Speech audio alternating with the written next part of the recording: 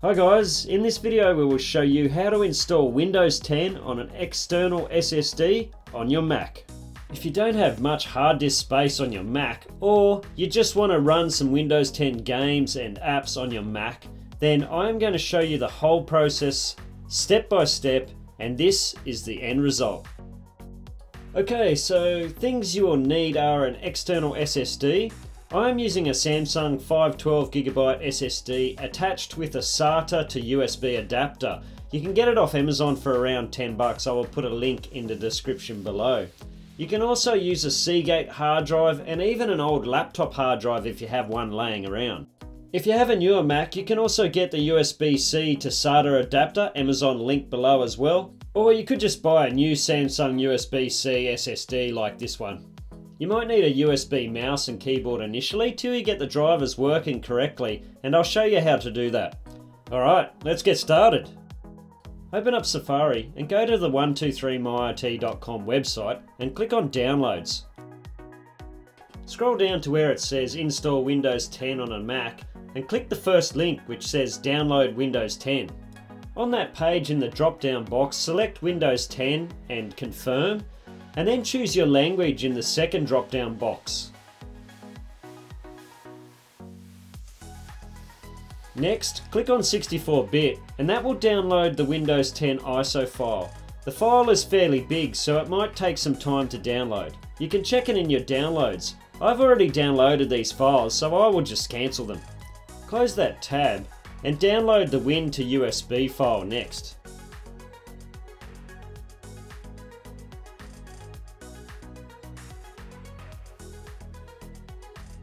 Again, close that tab and then download the VMware Fusion.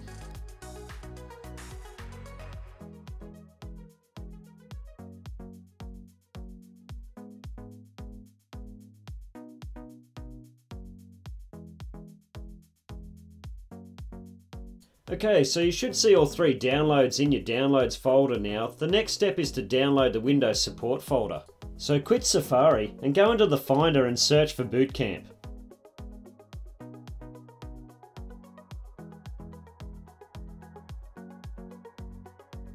Start up bootcamp and then on the action menu at the top, click on Download Windows Support Software. Just change the Where menu to Downloads, that way all your downloads are in the same spot. Go ahead and click Save. I've already got mine downloaded, so I'm just going to press Cancel and then go ahead and close the Bootcamp Assistant. Okay, now it's time to plug in your SSD or external hard drive. Just make sure you have no data on the SSD that you need, as the next step will delete any data on that drive. Close the drive and then click on Go, Utilities, and then Disk Utility.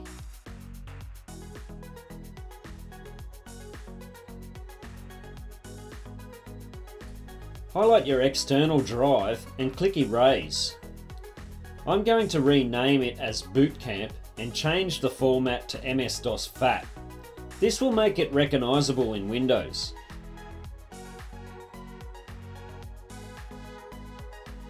Click Don't Use and then Done, and then close Disk Utility. Next you want to run the VMware installer file that you downloaded earlier. So click on Go and Downloads and open up the VMware installer file.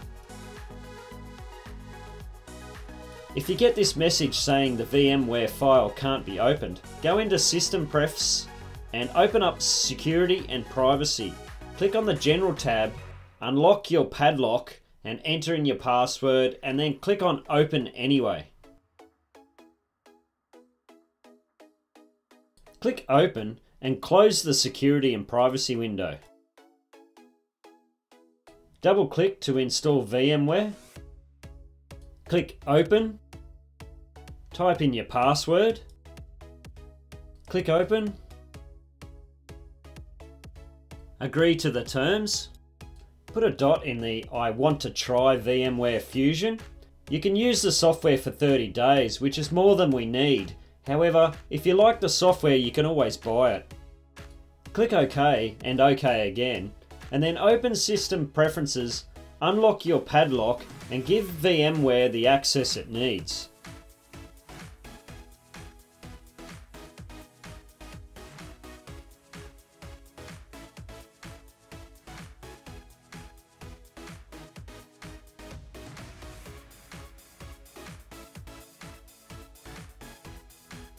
It wants to install from disk or image, so click Go and then Downloads and drag the Windows 10 ISO file you downloaded earlier to the VMware menu, and then click Continue to proceed. You are setting up a new virtual machine here, so you need to click on the drop-down menu and select Windows 10 Home. Click Continue and then Continue without a key, and then click More Isolated. Now you can click Finish, or if you want to customize the virtual machine, click Customize Settings, then click Save. Okay, to customize the install, click on Processors and Memory. I'm going to give it a little bit more memory, from 2 GB to 4 GB. That should be enough.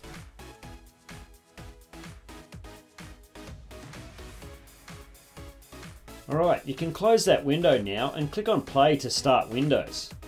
If you get the broken pipe errors, go back into System Preferences, Security and Privacy. Open up your padlock again, go into the General tab, and then click Allow again.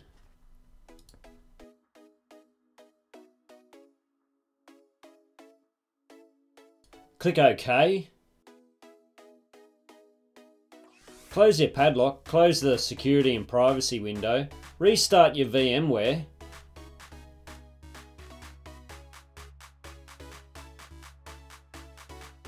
Go ahead and press play again and it should start your Windows install now. Awesome, that's going to take a while. I will speed up the install here. This is not installing Windows 10 on your external drive just yet. We are setting up a virtual machine which will allow us to install Windows on the external drive.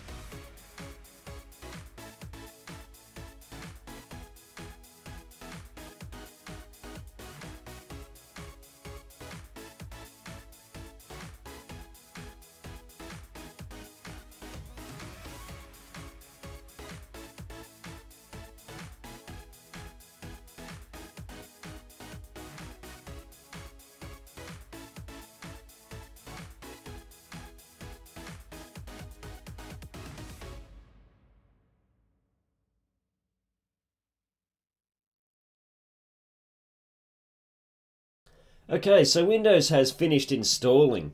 Click on the Go menu and then click Downloads and copy the Win to USB and Windows Support folder onto your Windows desktop. I could drag the Win to USB file, but I had to right click and copy and paste the Windows Support folder to get it to copy across.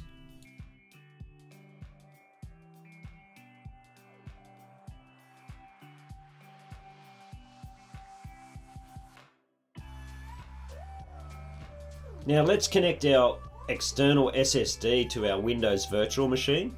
You want to go up to Virtual Machine, USB and Bluetooth, find your bootcamp drive and then add it. So it's gone on the Mac side now, and there it is on the Windows side. Now go back to the virtual machine, click CD, DVD, and then choose Disk or Image.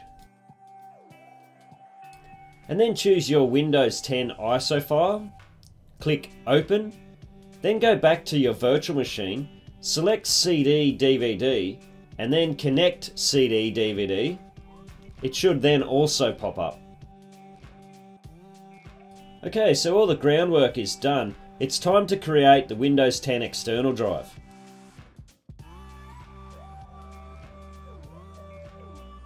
And the Windows Support folder has just finished copying across. The next thing you want to do is double click on the Win to USB executable and follow the install prompts. So click Yes, then click English OK, accept the agreement, and then Next, Next, and then Install. And then click Finish. If you get Microsoft Edge popping up, just go ahead and close it. It does it a few times. Now you want to launch the Win to USB shortcut. It's the one with the little arrow on it. Click OK on the pop-up. Click your CD, DVD drive, close Microsoft Edge again, and in the drop-down menu select your Windows disk, and then choose Windows 10 Home, click Next, and then select your destination. So this will be your external drive. Okay, here's an important bit. If you have an older Mac like mine, select the MBR for BIOS. If you have a newer Mac, then select GPT for UEFI. If you select the wrong option here, when you start your Mac, your audio might not work. Don't worry, simply come back to this step and select the correct method for your Mac. Okay, this part shows you how your external drive will be partitioned. There's no changes here, so just hit next to start. This part will take a long time, especially if you have an older SATA drive. This will take at least 15 minutes or more. This process will now install Windows 10 on your external drive, and you'll be able to boot into that drive shortly.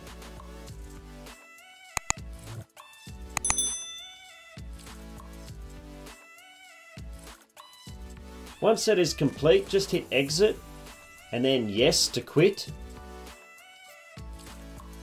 Alright, open up Windows Explorer and click on the newly created Win to USB drive, and you want to drag the Windows support folder into that drive. Once that's copied across, you can shut down your virtual machine because you are done here.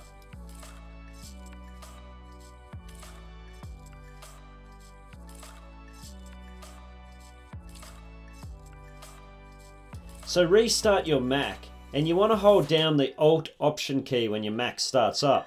This is so you can select the external drive to boot. If you're on a newer Mac, you can use the Command R to access the Startup Security utility.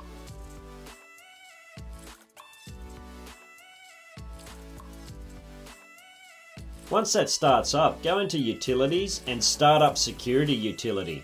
If you're on a newer Mac, then you might have to enter in a password here. Otherwise, if you're on older Macs, just close that menu. On newer Macs, select the No Security checkbox and also the Allow Booting from External Media. This will allow you to boot to your external Windows drive.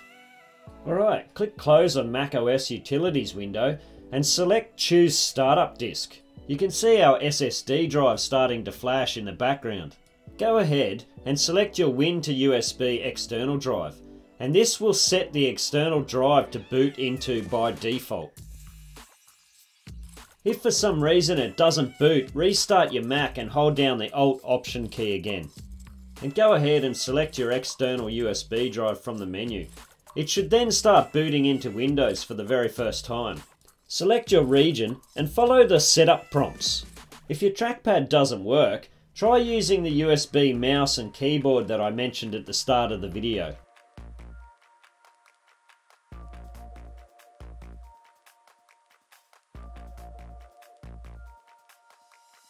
If your keyboard is not working, you can open up the on-screen keyboard by clicking the icon in the bottom left of the screen. I don't need a password, and we're going to turn all this stuff off as you don't need that. Click No and Not Now.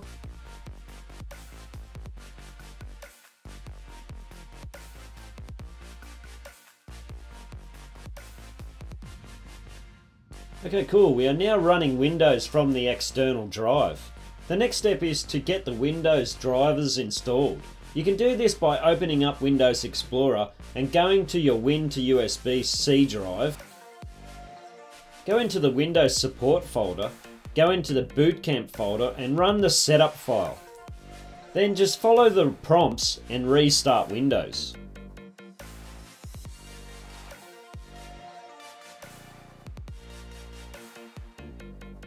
If you open up Device Manager, you can see the drivers being installed.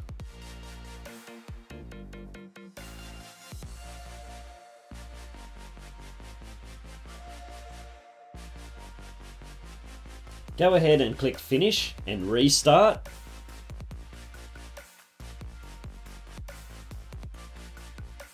When you are back up, open up your Device Manager again and check any drivers that have not installed properly. You can see the audio driver has not installed correctly. Let's add our Wi-Fi password first. Okay, if we right click an update driver, and if that doesn't work, we can run the Windows updates. So just click Check for updates. This will take some time. click Restart Now. Okay, once you have done the updates and restarted the Mac, check to see if your keyboard buttons all work on the Mac. So I test the display brightness, the audio volume and the keyboard brightness. You can see here that the audio is still not working, so there are 2 more things that you can do to get this working. Open up your device manager again, go back into your audio device, right click and go to Update Driver.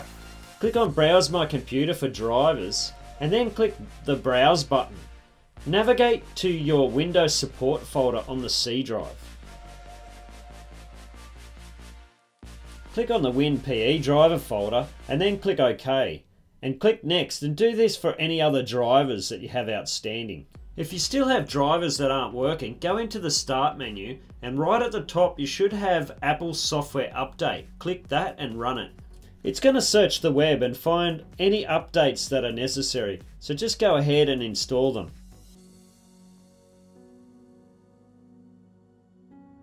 It will ask you to restart. Just go ahead and do that. If you are still having issues with your sound, then you have an older Mac and you should have selected the MBR for BIOS option when setting up the external drive. So head back to the 10-minute mark of the video.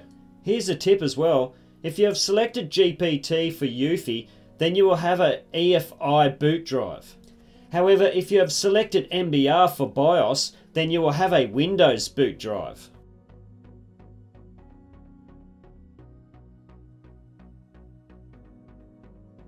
Cool, we have restarted now, and if you check your buttons, they should all be working. If you check your device manager, you shouldn't have any outstanding drivers to install.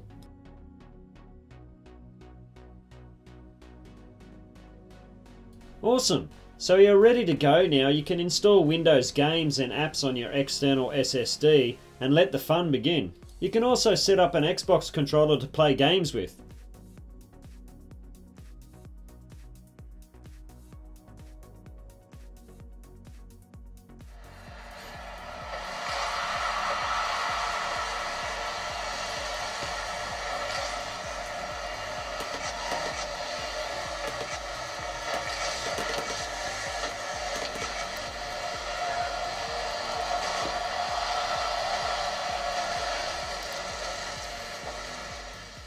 Also guys, don't forget to check out my other videos such as Apple iPad 8th Gen 2020, and do me a favour, if you know anyone who might need this video, please share it with them, hit the subscribe button and smash the bell icon.